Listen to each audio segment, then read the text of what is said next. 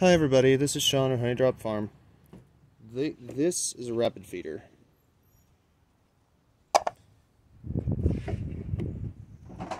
You put syrup in there, then the bees come up this hole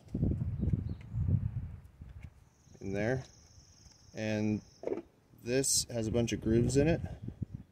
So they come up, walk up that like a ladder, then they come down here. Oh, parce que je fais une vidéo.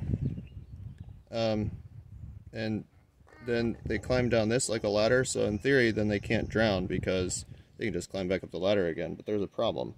There's a problem with these rapid feeders because this cup doesn't have a ladder. It's super smooth on the inside. And I've often seen bees trying to climb up the inside and they just keep slipping and sliding and falling back down into the syrup and drowning.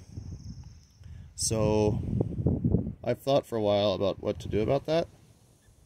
And I think ideally I'd like to get a small one of these.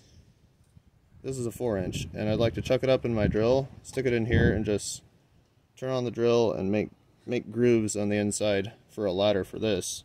Then I realized I have this really heavy grit sandpaper lying around, and the hardware store is a long way away, so I realized that I can just make a bunch of grooves with this.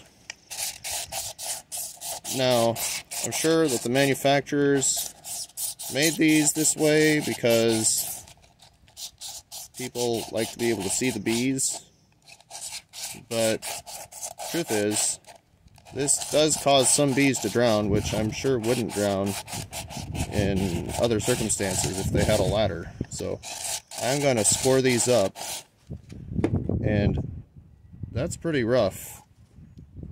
I'd say that's even rougher than this. So this is going to work. I think this is like 50 grit. This is 50 grit here. So anyway, that's a good tip. Hope that helps. If it does, please like and subscribe. Thanks for watching.